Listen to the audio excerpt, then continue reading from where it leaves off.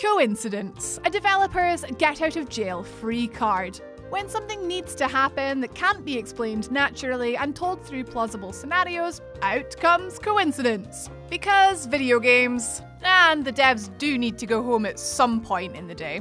Writing a story is difficult, yes, and having every character adhere to the same laws of reason and sense is incredibly hard. Sometimes games just throw caution to the wind and say, screw it, and we're calling them out for it. From characters magically appearing to progress the story to others forgetting their motivations just for the sake of gameplay mechanics. My name is Rach from WhatCulture Gaming, and here are 8 dumb coincidences in video games you just ignored. 8. Hero doesn't kill? Villain uses unmanned drones. Batman Arkham Knight.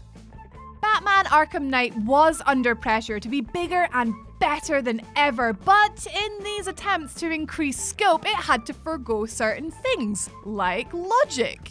Everyone is aware of the lengths the game went to in order to have an empty city so that Batman didn't accidentally kill a random pedestrian. Despite not making any sense, it's incredibly coincidental that the Arkham Knight, a character that is both aware of and forgoes the no-killing rule of Batman's, would go in favour of unmanned drones when taking him on. Why not just have them be manned, and then that would really pop the Bat in a bit of a pickle?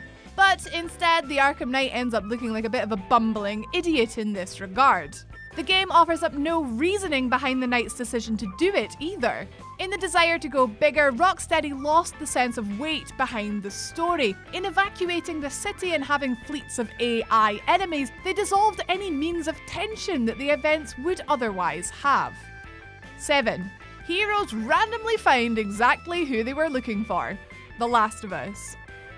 The last I checked, the United States of America was pretty big, like pretty heckin' massive. So when traversing the vast landscape of the country in search of your brother, you would think it would take some time.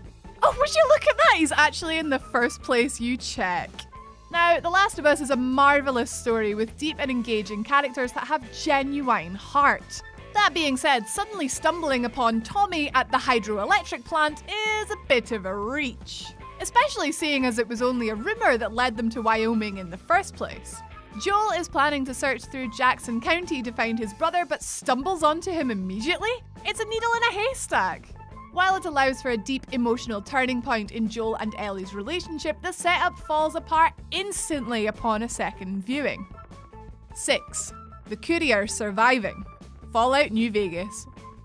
It is astronomical the number of coincidental occurrences that happened for the events of Fallout New Vegas to even begin. Benny was enough of a terrible shot to not damage any of your vital organs, but was still skilled enough to be convinced you were dead. Victor here was nearby enough to dig you up just in time before you died of blood loss. And finally, there just happened to be a capable brain surgeon nearby in this post-apocalyptic wasteland to save you. Put it like that, it sounds damn near impossible and should have been, but it still happened. Obviously, the game just runs with it, despite the chances of these events happening naturally or even contextually can't be explained away by coincidence.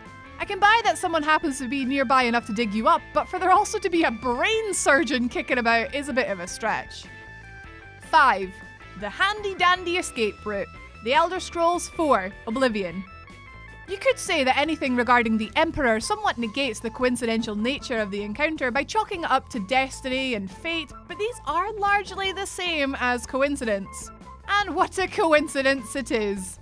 Of all the rooms in the entire palace that are both nearer to him and more suited for a quick getaway, his escape route is through the prison. And through your cell, of course, because of course. The more you think about it, the more and more ludicrous it sounds. The prison, on the outskirts of the city, meaning that the Emperor would have to traipse through the entire city whilst in danger. The route leads through the sewers, of which there are several viable entrances to them along the path from the palace to the prison. Also, having an entire cell off limits completely ruins the secrecy of the escape route, considering that all the prison personnel would need briefed in on why not to use said cell. Lastly, it just so happens that the prison guards messed up and put your player character in the one cell that could set him on his journey, despite there being other available cells? How convenient. 4. An ally's sudden appearance. Dishonored 2. Picture the scene. The palace is under attack by a foreign enemy. The city overrun with traitors and a magical claimant to the throne has cast you out into the world. The world has turned against you and you will need to use all your skills and abilities to escape the city and get to relative safety. Nope, there's actually just a boat over there waiting for you with a key ally who arrived at the exact same time everything went to hell. It's bizarre how Megan Foster arrives just in time to save you, and the unlikeliness of the situation has you expecting some sort of betrayal. But no, it was actually all just a coincidence, and one that could have been so easily fixed. Just have the main character hide away for a day or two in Dunwall before receiving word of a ship captain who is looking for them. Simple. But hey, as long as we get to stab a line of nameless necks, Bethesda can go about making whatever narrative choices they like as far as we're concerned. Just as long as they don't do something really stupid, like give Corvo the opportunity to betray his daughter, you know, the only person he ever loved or cared about, and the person he killed hundreds of people for. 3. Someone, somewhere, has marked everywhere you can climb. Tomb Raider, Horizon Zero Dawn, Far Cry, Doom, and more. This coincidence is apparent across a multitude of games and franchises, yet there is no other example more poignant than that of 2013's Tomb Raider reboot. In order to clearly mark progression and make it clear that the path the player is following is the correct one, the devs saw fit to paint every single climbable ledge with striking white paint. It seems to imply that one of the murderous psychopaths on the island took the time to precognitively slap paint on every ledge across the entire island. More of a hand-holdy game design choice than anything else, other games have managed to make climbable ledges work with much more subtle means. Mirror's Edge, for example, built its entire visual style around it, but Tomb Raider and many others have their critical paths built on unbelievably stupid coincidences. 2. Best buddies with every historical figure under the sun. Assassin's Creed. Being a historically inspired series, you'd almost expect Assassin's Creed to be akin to your high school history textbook. You know, chock full of old bearded blokes from across the ages. Yet, for the most part, the series has been pretty rubbish at working them in seamlessly.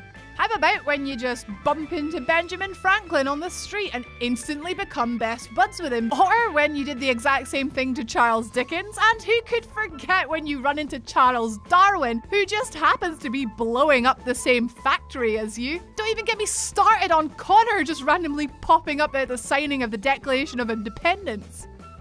Instead of feeling like a natural unfolding of events, it feels forced, like the world is catering to our main characters. Yes, I know, Ubisoft have proven that they can do it right, with characters like Blackbeard and Leonardo da Vinci tying perfectly into the story.